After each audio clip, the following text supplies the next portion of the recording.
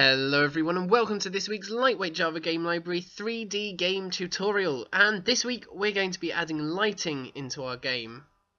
So I've been messing around with the code from last week's tutorial and trying out a few different models, and here you can see that I'm rendering the Stanford Dragon model, which you can download for free from many sites. I'll put a link in the description for it, but as you can see it doesn't look very good. I'm just using a completely white texture here, so all you can see is basically a silhouette of the dragon because the texture is all one colour and we haven't yet implemented lighting.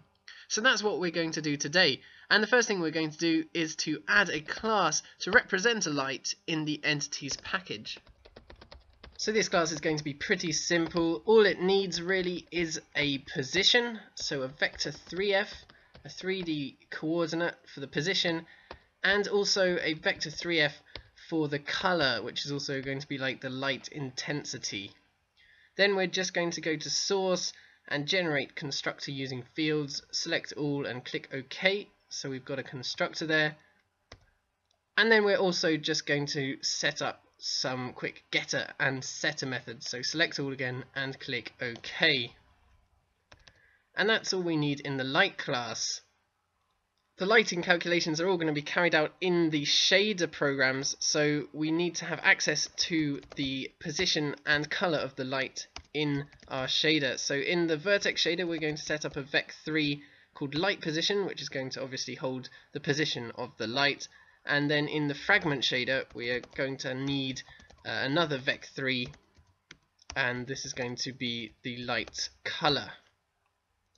So now we need to do the usual things with the uniform variables. So in the StaticShader class we need two more ints which are going to hold the location of the light position uniform variable and the light color uniform variable, just as we did for all the matrices. And as usual we have to get the location of the uniforms in the getAllUniformLocations method.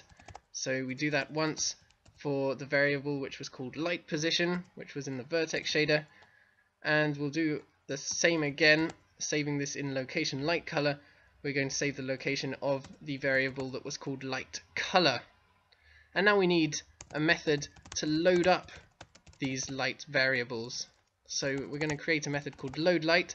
It's going to take in a light, and then we're going to make use of the loadVector method in the ShaderProgram class to load up the light position to location light position, and then we want to load up the light color to location light color, and that will load up the values to the shaders. So now we have the light position and color in the shader, but we also need something else to allow us to calculate how bright a given point on an object should be. If you have a look around you in your room or wherever you are, I'm sure that there will be some light coming from somewhere, and some objects around you will presumably be being lit up by this light. And if you look at these objects, you will of course see that the sides of the object that are facing the light are more lit up than parts of the object that are facing away from the light. So the more that a surface faces the light, the brighter it appears. So in order to do our lighting calculation, we're going to need some indication of which direction parts of the model are facing. And this is where normal vectors come into play. A normal vector is a direction vector that points in the exact direction that a surface faces. Every point of a surface has a normal vector, and it's always pointing directly out of the face, or in other words, it's perpendicular to the face. Basically, the normal of a surface tells us which direction it's facing in, and that is exactly what we need. And luckily for us, the OBJ files provide us with the normal vector at each vertex of our model, and we loaded all of these normals into a float array last week. So if we want to be able to access these normals in the shader code, we need to put them into the model's VAO along with the vertex positions and the texture coordinates. If you remember from before, in our model's VAOs we currently store vertex positions in attribute 0 and texture coordinates in attribute 1. So we might as well go ahead and store the normals in attribute 2. So let's now go and do that in the code. So go to the loader class, and in the load to VAO method where we load the data up to the VAO, we now want to load up the float array of normals as well. So let's take in another float array called normals, and now we can make use of the store data in attribute list method. We want to store the data in attribute 2. Each normal is a 3D vector, so 3 floats, and then we just put in the float array of normals, and that will store it into attribute 2 of the VAO. Now in the OBJLoader class, we want to call that method and put the normals in there, and I think they're called normals array. So put in the normals array so that they get loaded up into the VAO. But of course we need to access these normals in the Vertex Shader, and to do that we have to bind the attribute of the VAO to a certain variable in the Vertex Shader. So let's bind attribute list 2, which was the normals, to a variable called normal in the Vertex Shader. And of course we have to actually go into the Vertex Shader and create that normal variable, which is an in variable because it comes from the VAO data. It's a vec3, of course, because normals are 3D vectors, and it's called normal. One last thing that we have to remember to do in the renderer class, just before we render stuff in the render method, we need to enable that attribute in the VAO. So GL enable vertex attribute array 2, and then after we've finished rendering we need to disable it again. So GL disable vertex attribute array 2. So in the shader we now have the normal at each vertex and the position of the light source, so we are now able to calculate how bright each point on the object should be. To do this, for a given point on the object, we're first going to find the vector from that point on the object to the light source. If you're not comfortable with using vectors, then I would suggest that you read up a bit on vector maths just to get a basic understanding of what they are and how they work, and I've put some useful links in the description of this video to help you with that. So now every point on the object's surface will have two vectors, one vector pointing towards the light source and one normal vector showing the direction in which the surface is facing.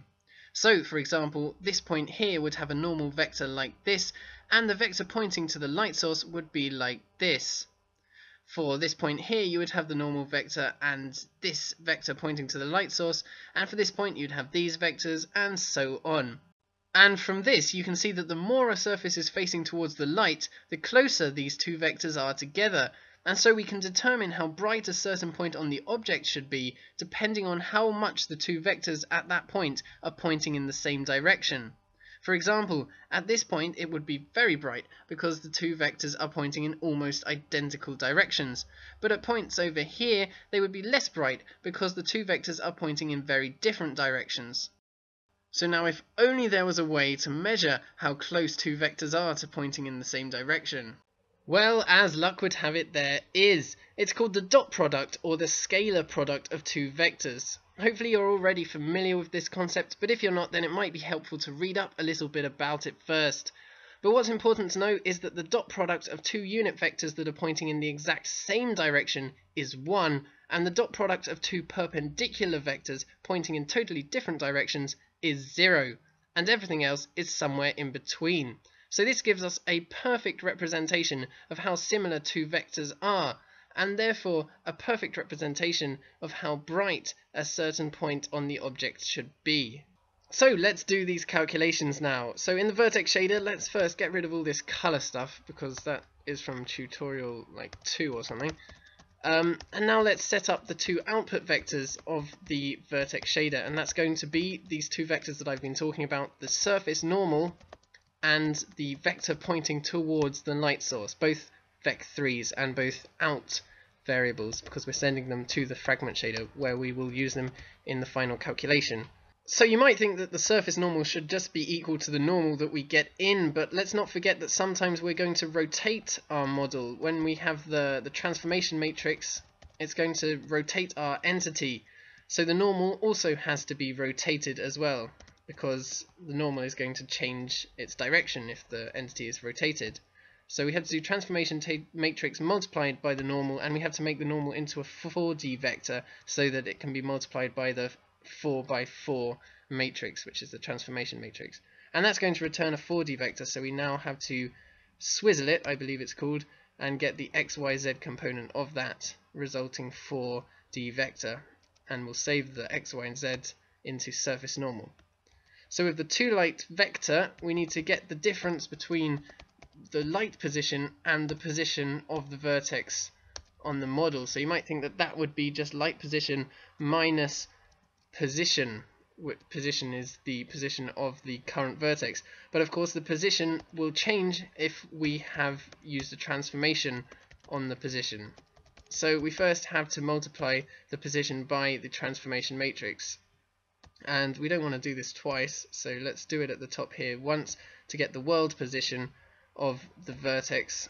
So after it's been transformed, rotated and translated to wherever it is in the world, and then we can finally get the light position minus the world position of the vertex, and the world position is a 4D vector and we just need it to be 3D, so just get the X, Y and Z components of it. Then in the fragment shader, let's get rid of that color thing, and we're going to take in those two normals that we outputted from the Vertex Shader, the two vec3s, 3D vectors, the surface normal and the 2light vector. Make sure you spell them the same, otherwise it won't work. And now we're going to do the final calculation, which is that dot product. But first we have to normalize these two vectors to make sure that the size of the vectors is 1, so that the size of the vectors doesn't affect the result of the dot product. So use the normalize function here to normalize first the surface normal and the light vector normal. If you don't know what normalize is really doing, then it would be a good idea to read up about normalizing vectors, but it just makes the size of the vector equal to 1. The direction of the vector stays exactly the same, so that only the direction matters and the size of the vector is irrelevant. Now we're going to do that dot product calculation, and there's a function to do that in GLSL, just dot, and we put in the two normals that we want to dot together, and we get the result, which is a float, which will be representative of how bright this pixel should be. We now need to make sure that this result lies only between 0 and 1, because sometimes the dot product will return values of less than 0 and we don't really care about them. We're just going to want to make them 0, so we use this max function, which takes either n.1 or 0 depending on which one's higher. So if n.1 is less than 0, the float brightness will be set to 0, but if n.1 is higher than 0, then it will be just set to n.1. We're then going to multiply this brightness factor by the light color to get the final lighting color, the final light value of this pixel, and we're going to multiply that, the light, by the texture color. And we have to make it into a 4D vector first, because texture is a 4D vector. So now, final thing we have to do in the main game loop, we have to create a light. We need a light source to light up our model. First we have to put in the position of the light source, and that is going to be, I'm going to put it at -20 because I've put my model at -25 and I know that this is going to look awesome. And we have to set the color, and I'm just going to set the color to white, so that's 111 in the RGB values there.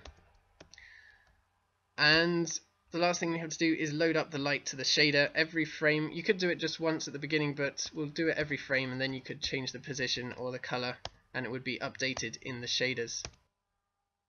So let's run that, and there you go. Look at that, the light is working perfectly. It's all looking pretty good, and yeah, a pretty nice outcome. So that is it for this week. Next week we'll be adding specular lighting to make objects look all shiny, so that will be lovely.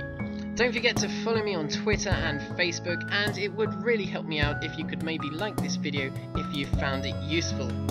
Also, a link to yesterday's devlog video is on the screen now, and this week I was demonstrating the entity editor tool that I made for my game. But yeah, thank you guys very much for watching this video. Do subscribe if you haven't already. Have a lovely week, and I will see you all next time.